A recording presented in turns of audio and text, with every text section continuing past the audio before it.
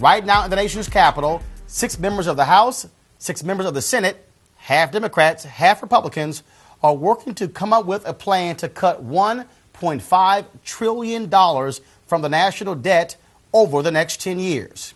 If they can come to an agreement, important social programs will likely be cut. We need to know what's at risk and what we can do to influence the outcome. Here to discuss this are 2 top policy experts, Dr. Maya Rockeymoore, President and CEO of Global Policy Solutions, and Dr. Julie Ajinka from the progressive think tank, the Center for American Progress. Julie, that's right. I got it right there? Yeah. Okay, cool. Just making sure. All right, Dr. Rockeymoore, you said that we face the potential of social anarchy, if you will, based upon these cuts. What do you mean by that? Well, what they're coming up with is a plan to cut anything from the defense budget to all of the social programs and the entitlement programs that are important to our communities. But when you're talking about cutting programs like food aid, cutting Social Security, Medicare, Medicaid, you're talking about social anarchy to the extent that people don't have the income support or the food security or the health security that they need to even make a living and survive in this country. And so this is serious business, Roland. Now, look, we face an issue where we have a tremendous deficit, some $14 trillion.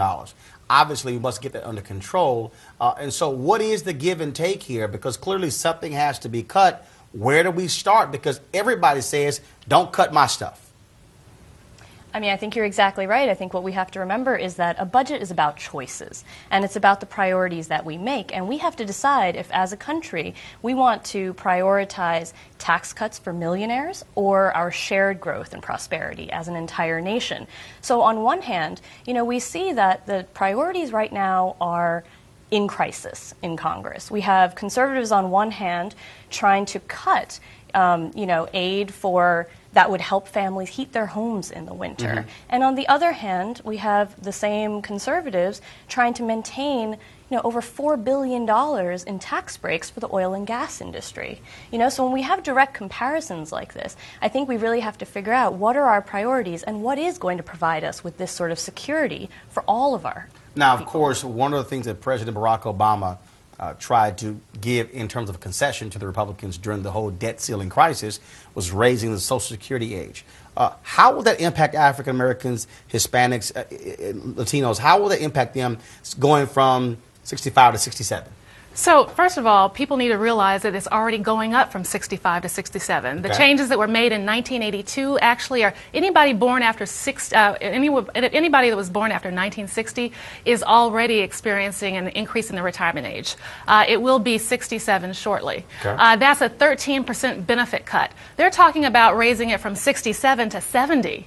Now, this has problems for African Americans, for Native Americans, people who have shorter life expectancies, and so that means that we're seeing a transfer of Social Security wealth from people who live shorter lives to people who live longer lives, and this has racial implications. People who have shorter life expectancies, like African Americans, Native Americans, people who work in hard labor jobs, won't be able to take full benefit of the retirement benefits because they're raising the retirement age. Now, while this may save Social Security money, this harms people of color. Now, Social Security is the one issue everybody wants to latch on to, where you hear Republicans and Democrats say, oh, we can achieve cost savings there. And so how do we have a realistic conversation about the deficit, about getting our debt under control, when everybody is saying that's the area to attack? But I got to tell you, they've misframed this because Social Security has not contributed 1 cent to the national deficit or debt.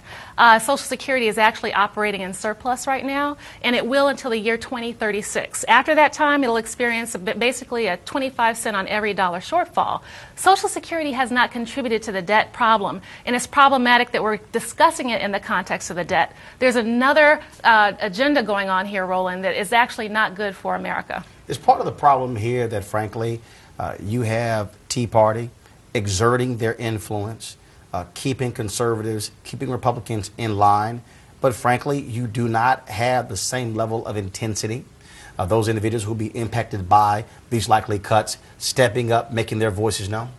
Well, I think we're starting to see that intensity, and I think what we're seeing with the Occupy Wall Street movement, the 99% movement, is that people are frustrated. They're frustrated that, the priorities in Congress right now, and a lot of conservatives in Congress, are trying to keep these sorts of tax breaks for millionaires at the expense of, communities of color, low-income folks, people who are, frankly, the most vulnerable.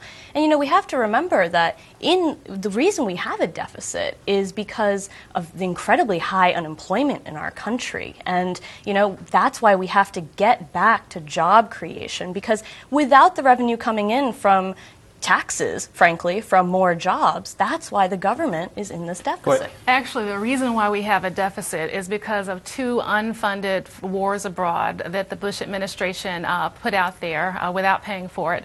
They implemented a prescription drug benefit in Medicare that was expensive, and yet we couldn't afford it, and it wasn't paid for. And so we had a number of policy decisions that were made by the Bush administration that put us in this position that we're in today. Well, I'll tell you what, there's been massive spending on both sides, Republicans and Democrats. Clearly, people know that debt is an issue, but there's no doubt lobbyists are lined up trying to protect their special favors with this select committee. So we'll be examining what they do. We certainly appreciate it. Thanks so much.